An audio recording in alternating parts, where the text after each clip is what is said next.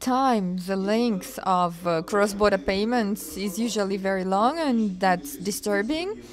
And they can be based on traditional systems like modification of SWIFT and implementation in all countries. The second model is when the central bank becomes kind of a super correspondent bank based on the like, and they become the center for all other banks, or the use of digital currencies themselves as a tool for inter-country settlements in three different ways. The first one is the country, the second one is when the currency can be used in different countries, and the third is creating a universal currency available for all countries. Now they are experimenting with these models, and which of the three courses will be the first to come to the finish, we will see just a bit later, but the competition is already running. The topic of my presentation today is a popular trend which is to do with the issuing or implementation of digital currencies of central banks. Recently, a survey was published about which countries and which central banks have plans to issue their digital currencies. Yesterday, I saw the news that the Bank of China has published the details of its plan of issuing their own digital currency. So there are many interesting aspects to this issue, and the most interesting one is that 10% of the people participating in the survey, where over 70 countries took part, said that they were going to issue their own digital currency. And let's start with today. What is wrong with the existing financial system? A lot has been said about it. I'm not going into detail now, but I'll tell you about some important things.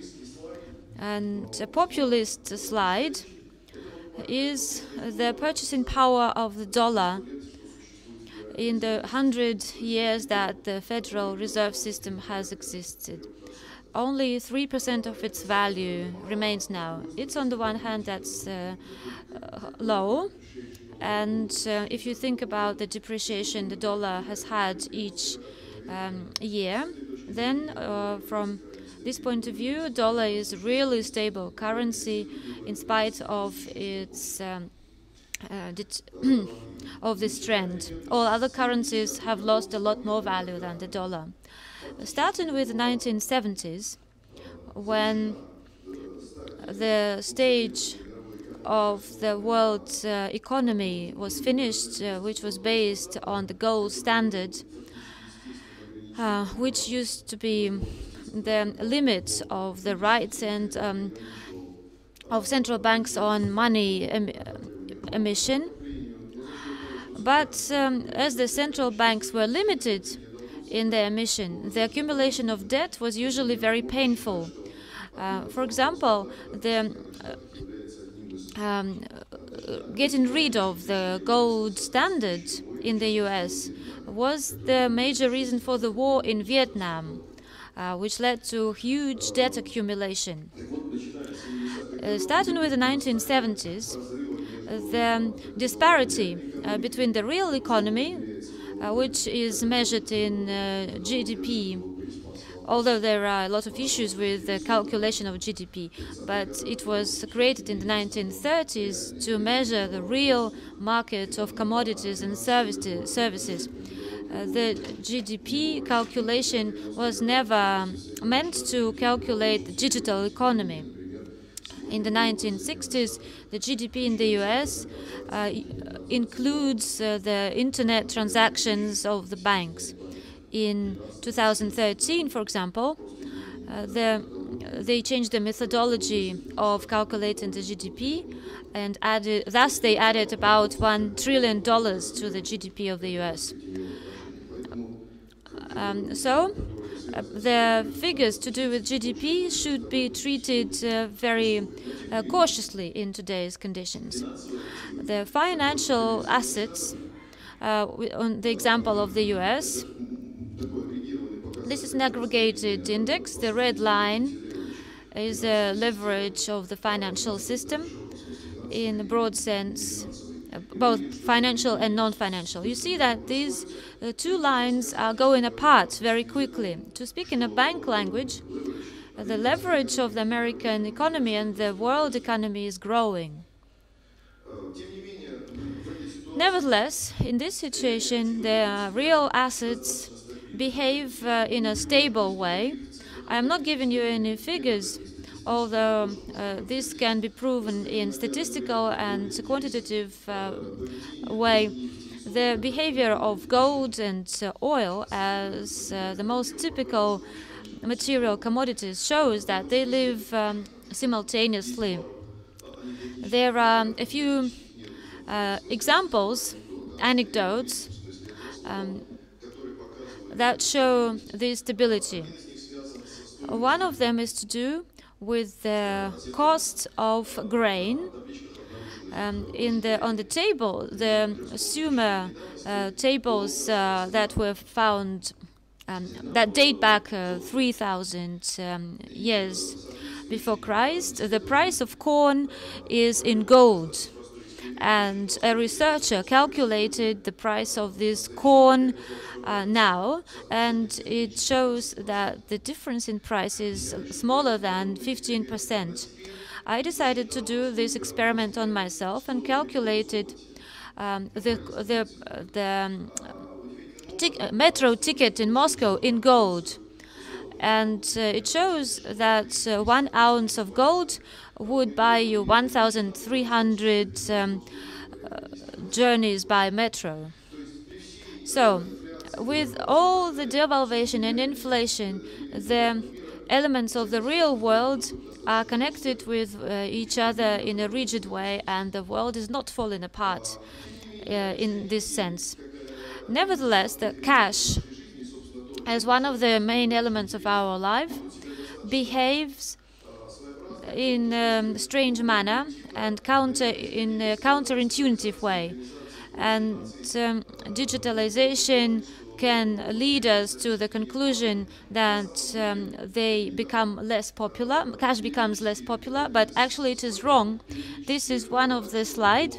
The reports on the use of cash and digital payments published by banks, and this slide is 2 years old. It shows that apart from 5 or 6 countries, including Australia, New Zealand, Sweden, Norway, and Denmark, if I am not mistaken, all other countries, the share of cash is growing, not falling. And although the volume of digital payments is also growing. And the countries that use the most digital payments, Switzerland, for example, or Japan, in general, the Eurozone and Russia. Russia is a separate story. We are not going to look into the political sphere, but Switzerland, for example, and Europe, the cash has been used more recently, and it is connected with the policy of negative interest rates. In Switzerland, there appeared hedge funds that offered companies money-saving way. They took money and converted them into cash or 50 euro banknotes and put them in their safes. We can talk at length about interest rates, and I'm not going to continue now, but everything that is taking place in the world of money is dictated now by this phenomenon. What is what is happening to the existing money system? Firstly, the money is experiencing a phenomenon which many people are not happy with or even concerned about, is the non-stop quantitative easing. And the central banks say that we are going to print some more money, but then take it out. Nothing comes out of this. They experience the first experience in negative interest rates was in Switzerland in the 1970s, but more serious trial was in 2003 in Japan, where they started to do negative interest rates, and then they tried to return to the positive parts of the axis, but they couldn't do it.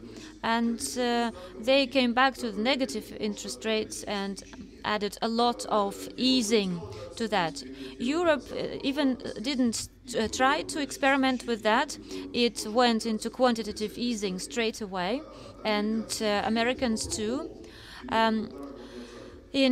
Americans tried to raise the interest rates due to Trump partially and to problems in the economy, but they stopped this process, and in November last year FRS started the quantitative easing and adding money to the economy again.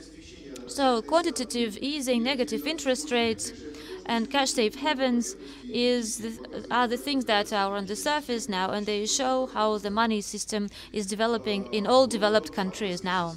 As for the banking system, the story with too big to fail, especially in 2008, showed that banks were bailed out by all largest banks. I'm not going to retell you the story of the post-crisis, but one characteristic of this crisis is what is written in the first block of Bitcoin, that the British Treasury has started to bail out the banking system. It is not by chance that the person who wrote it, we even don't know the name of this person, wrote this, so that to mark the main reason for launching the Bitcoin. The aggregating problems of the banking system and the trust to this system lead to constant increase in the volume of insurance, the limit of insurance, and not only in Russia but also in other countries. And actually, the deposit insurance system is a drug that is supporting this connection between the population as lenders and the banks as the bodies that take the money.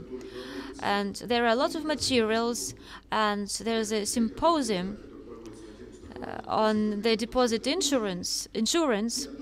All those materials say that it is a very ambiguous thing, but still all countries do that more and more each year. The system of correspondent banking as cross-border money transit is also has problems.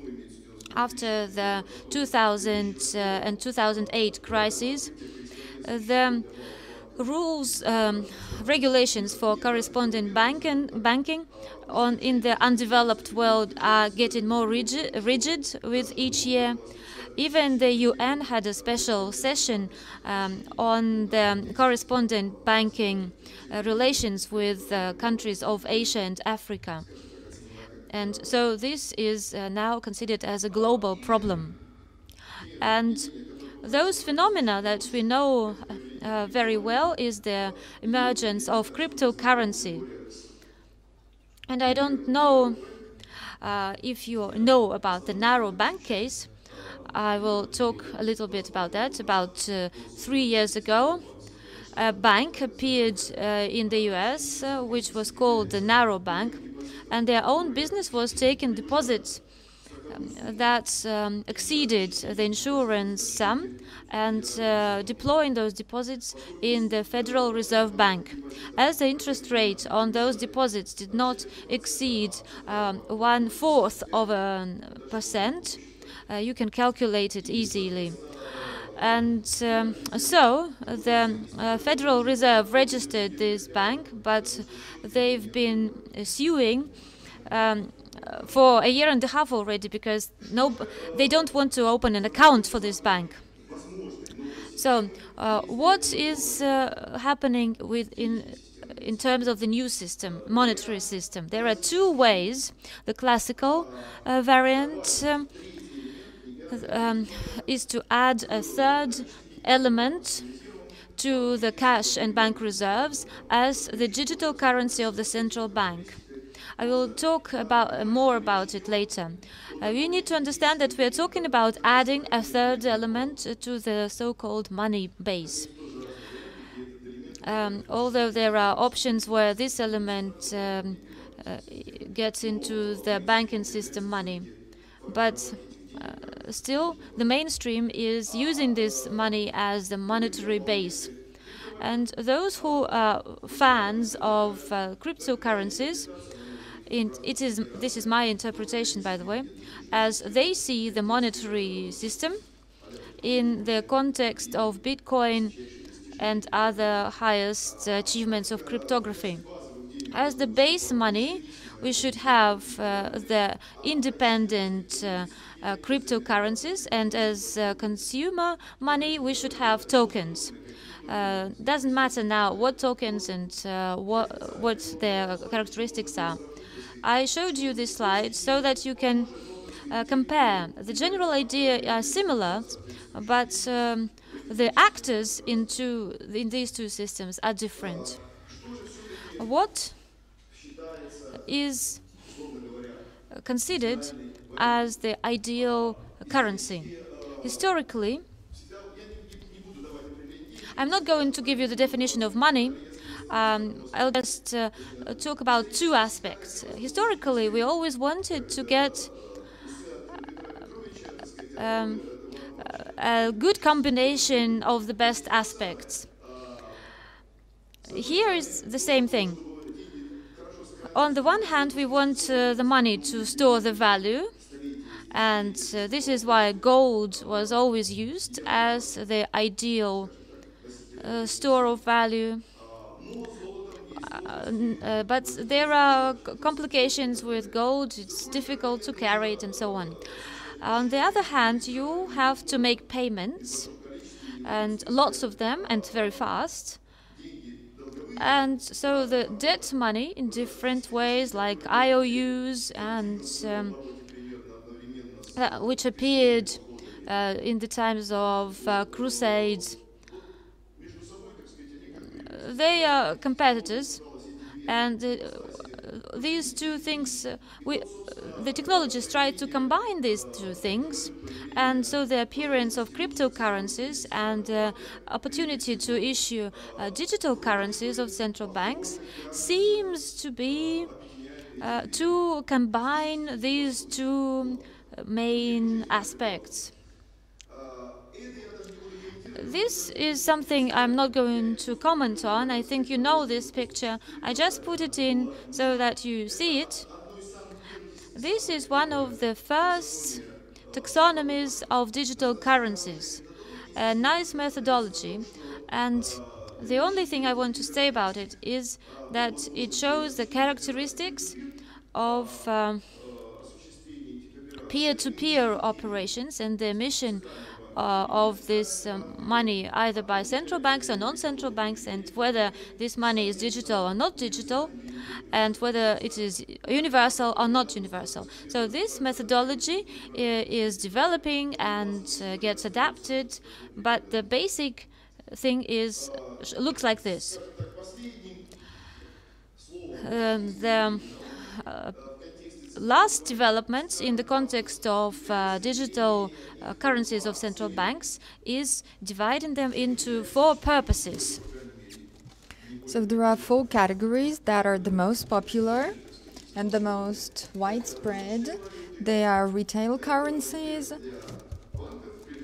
wholesale or bank currency, bank reserves, the so-called cross-border currencies for international settlements, and hybrid currencies. I'm going to talk about each one in more detail. In terms of technology, the two basic options, account-based and token-based, and also there are two-level currencies in terms of technologies.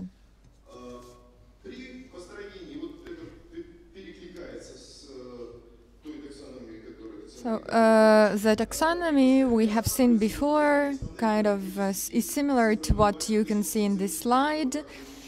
Depending on how you answer each question, you get this or that model. So the first one is who can get access, who can operate this currency, where and how this currency is stored, what is the degree of confidentiality.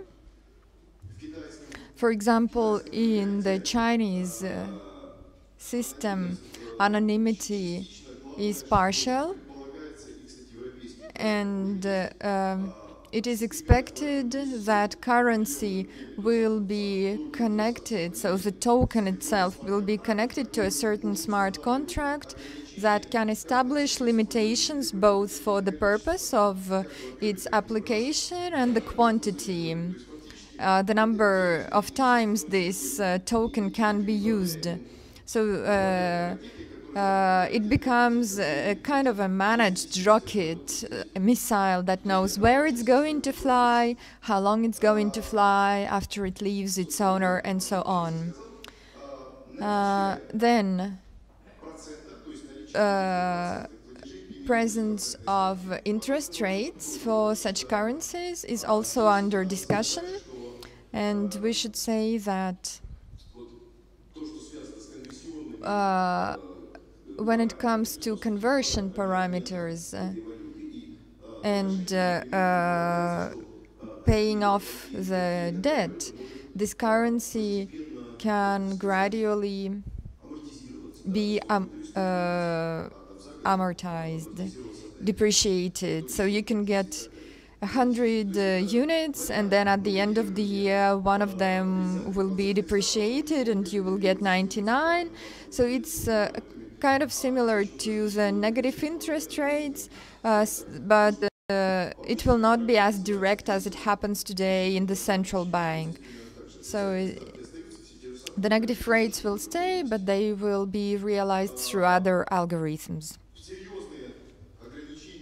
There are serial limitations or advantages for such currencies depending on the settlement time, and also when it comes to bank currencies, bank reserves, that's whether your settlement are final settlement are immediate or periodic. Possibilities of programming. So these are not just banknotes, but smart contracts that may create a lot of features and provide a lot of variation for this currency. And another key question is opportunity of crediting in this currency, and if it's possible, then who is going to do that? It is interesting that blockchain is present in these projects, but it is not dominating. So the experiments that we have do not include blockchain by definition. There are three options of private blockchains under tests. So they started with Ethereum platform, but now experiments with centralized model are rather popular. So now I'm going to talk about each type of currencies. So retail currency. Here you can see a short list Now it's actually longer. China should be included. E-krona is the pioneer of retail currencies. Because in Sweden there is a sharp decline in the volume of cash, and to maintain the inclusiveness in Sweden, the Central Bank of Sweden is implementing e-krona project. Now they have prepared a project of the law, and they are at the stage of testing a practical model. And if I'm not mistaken, there are about 40 suppliers of services and software. So if you go to the to the website of the Bank of Sweden, you can see that they attract more and more contractors for e-krona.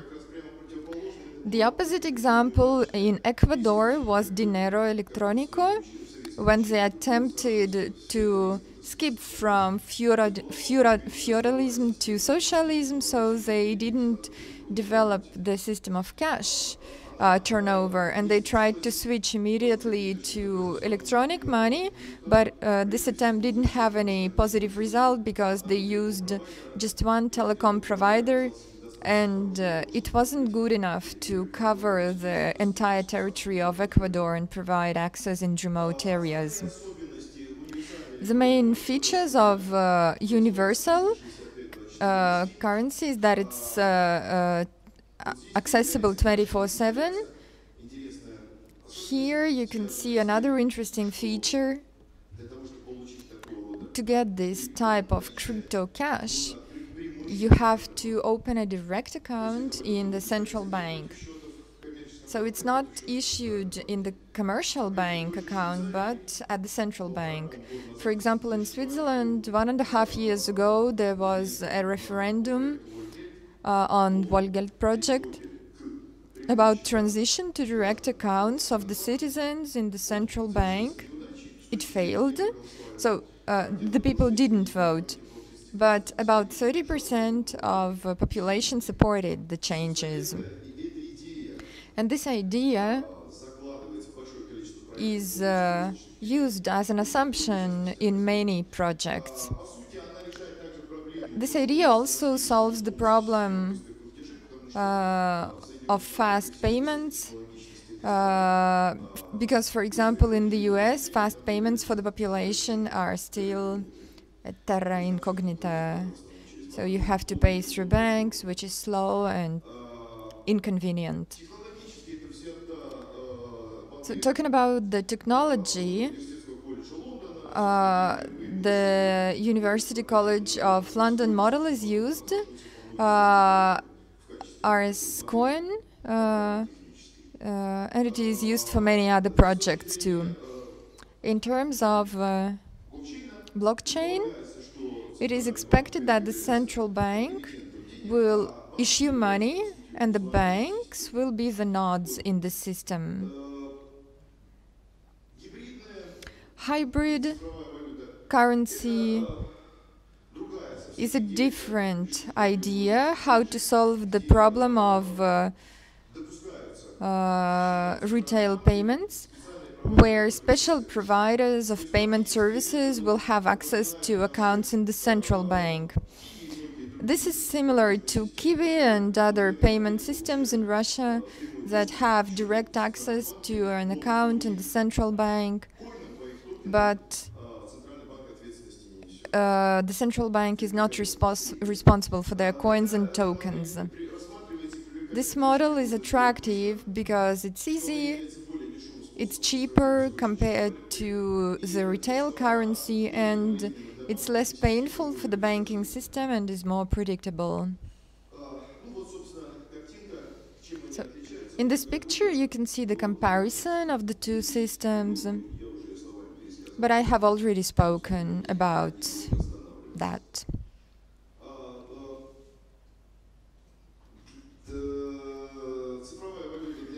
The digital currency for banks, for wholesale, is an idea that is developed by the central banks that didn't develop their payment system before, like Canada, Singapore, Malaysia. So there is a number of countries who failed to create their own target, and they thought that instead of catching up with everyone else, they will try to create an experimental model based on blockchain and different forms of crypto money. The main targets and objectives are shown here. The main thing is that these systems exist in addition to the traditional payment systems. Also, they have a certain degree of finality, settlement, like by minute or by hour or by day. So information is not transmitted instantly. There are opportunities for liquidity management. And if you know something about contemporary payment systems, you can understand that they are complicated and their systems, their problems are resolved based on blockchain. I will mention two projects here. That's Jasper, that started with Ethereum, and at the next stage it was based on Corda. And Uben, it's a project from Singapore. Jasper is from Canada, and it's also based on issuing tokens similar to the Singapore dollar and creating a second system that provides settlements. A feature of the system is that they have tested 3 different platforms, and inside the settlement system they don't only have transfers of money but also payment against payment and delivery against payment. So that's a simpler version of another system that I'm going to talk about just a bit later. And the data is virtual, so the data is not located on servers, but it's stored in the cloud. And this is the first time cloud technology is used for storage. Cross-border currencies and systems are a hit of the season, very popular, and they might be the first, even compared to retail payments, because the length of cross-border payments is usually very long, and that's disturbing. And they can be based on traditional systems like modification of SWIFT and implementation in all countries. The second model is when the central bank becomes kind of a super correspondent bank based on the and they become the center for all other banks, or the use of digital currencies themselves as a tool for inter-country settlements in 3 different ways. The first one is country, the second one is when the currency can be used in different countries, and the third is creating a universal currency available for all countries. Now they are experimenting with these models, and which of the 3 courses will be the first to come to the finish, we will see just a bit later, but the competition is already running. As an example, as a practical example of such solution, I would like to give a project, Stella. It's implemented together with the Bank of Japan and the European Central Bank. It inherited the ideology of target to securities, and in one payment system there will be 3 types of assets: cash, securities, and tokens or collaterals. I didn't write tokens here because there are a lot of arguments whether Securities can be tokens or not, and that's why these are three objects that circulate inside one system, and they have payment to payment and delivery to payment mechanisms, and to maintain the independence of the central bank, each central bank can have its own blockchain and the cross-chain technology and cross-chain transactions. So it's possible to use two different blockchains, and cross-chain transactions have been tested already. So what challenges can it lead to? So this is the text in Russian. If you studied macroeconomics, in one of the first lectures, I think you have seen a picture similar to the one on the left. So traditional economy is a very simple construction where the main economic resources are presented as contracts that exist on paper, and the markets and economic system provide circulation of these contracts. This is how we have been living for many years. The digital economy is based on tokens and digitalization by smart devices, physical or software, and all these economic resources turn into digital images, and as a result, you don't have any physical assets, you don't have problems with circulation of these assets, and you can use the models of marketplace, digital currencies, platforms, machine-to-machine platforms, where interaction is carried out without participation of a human, and the changes that come together with digitalization are presented on the right.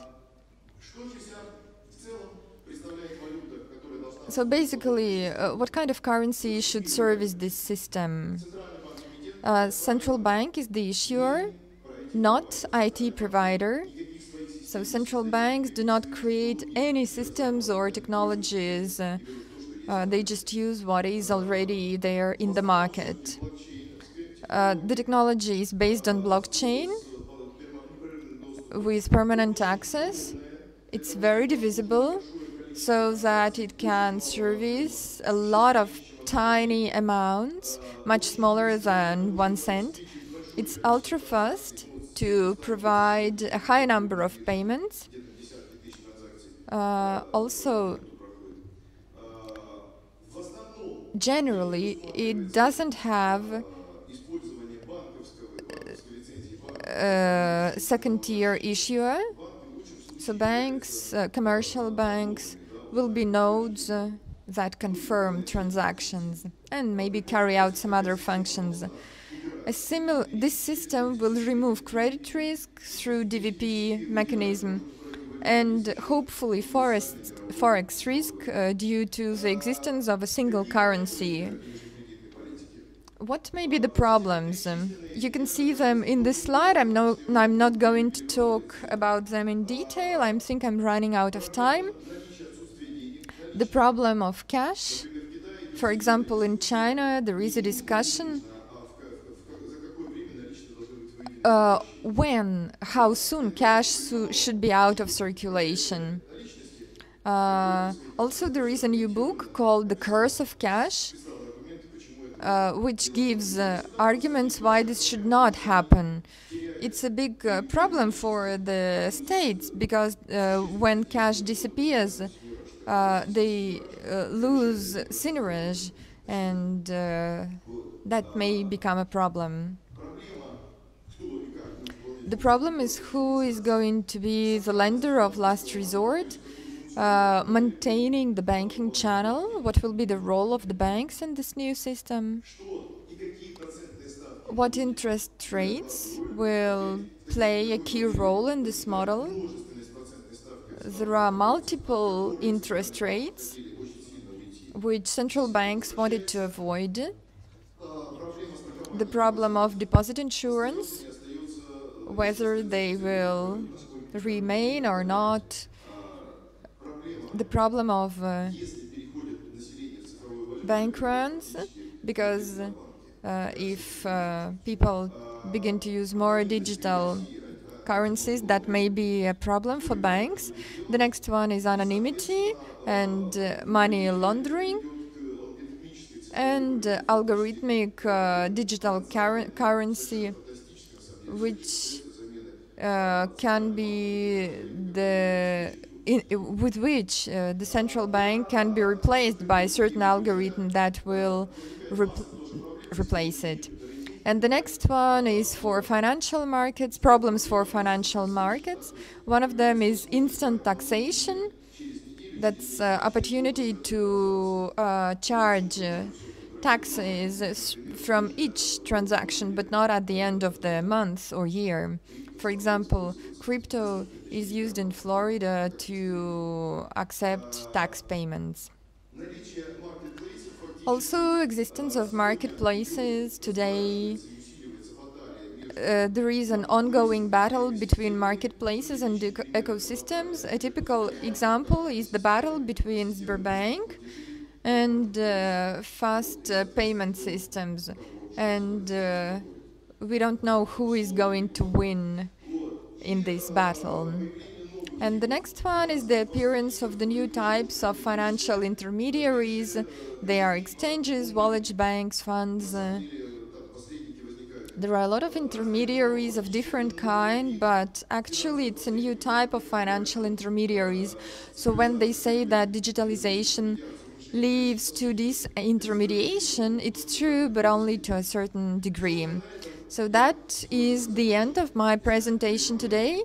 I'm not sure whether I still have any time left. Sergey says it's okay, so I'm ready to answer questions if you have any.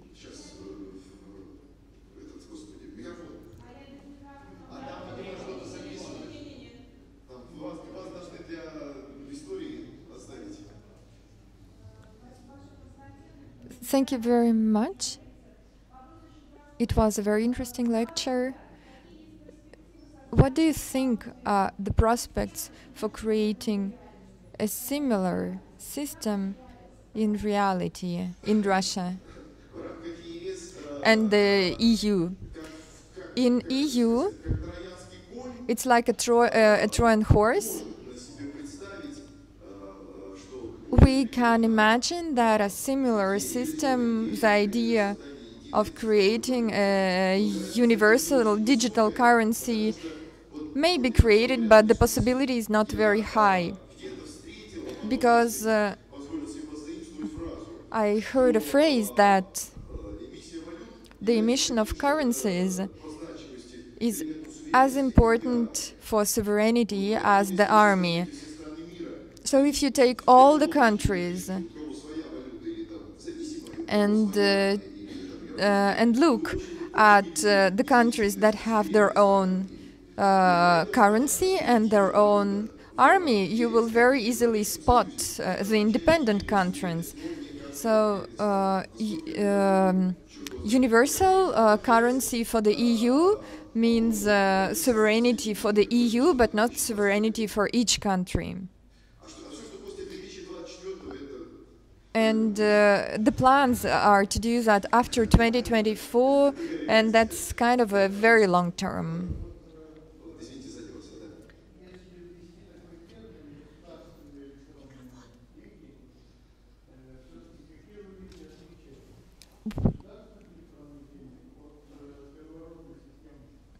So when it comes to the differences between state digital money and like original digital money, what do you think is the difference between them? The difference is the same as between a super fast speed train and the first engine train that was created hundreds of years ago. So basic cryptocurrencies were very good experiments. They are entertaining and fun, financial assets. But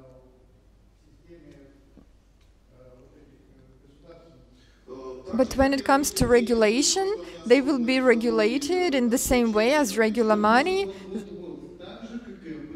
So it will be regulated as the normal money.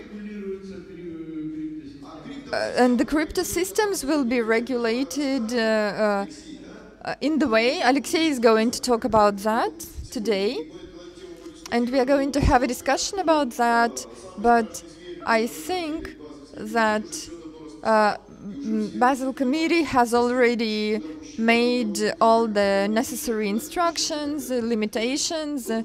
So if you think that the state will allow some Libra or gram to go into circulation, I think it's a huge exaggeration. And sensible state will never allow any alternative to the state currency. So I'm absolutely sure about that. And I have a lot of respect for Bitcoin and other digital currencies, but I think these are very interesting things, but not very possible inside the state in all the meanings of this word.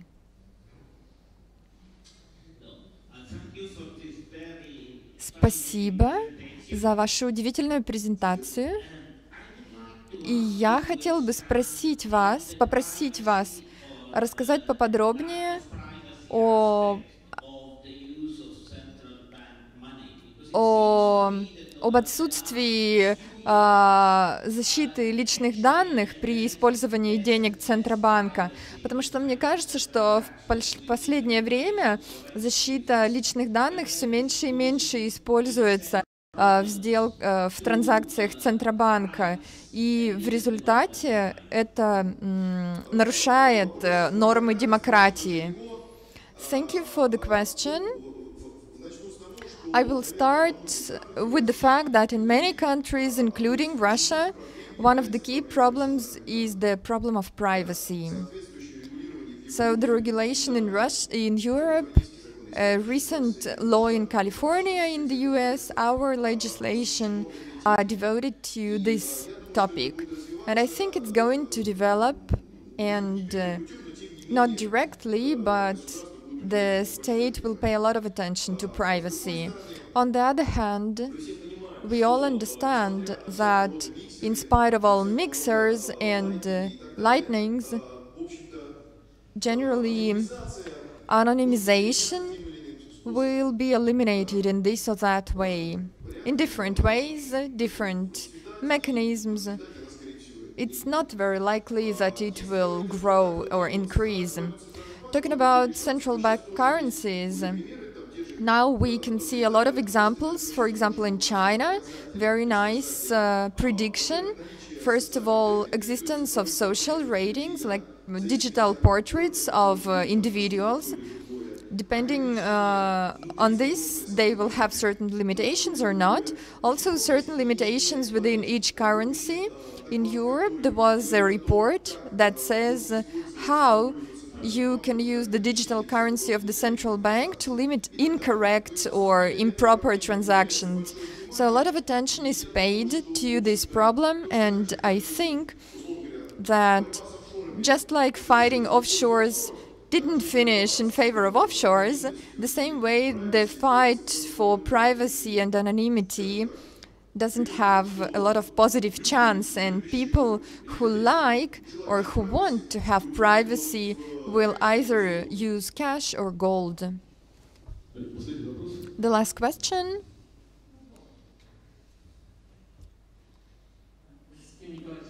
Thank you very much for your presentation. A lot of ideas and thoughts, a lot of food for thought.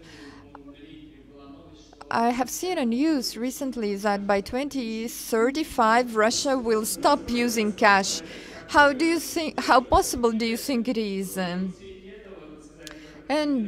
you were talking about programmable currencies. If they are used, do you think it's possible that that a currency will have a lifetime, that it will die after a while? And how do you think this currency will circulate in the economy? I'm not sure about Russia, but the last idea that you mentioned is a fact. It's a model that is used not in the context of picketing, but as a technology in general. And it's not a subject of my talk today, but the question of social equality, I think, will be solved through the basic income model.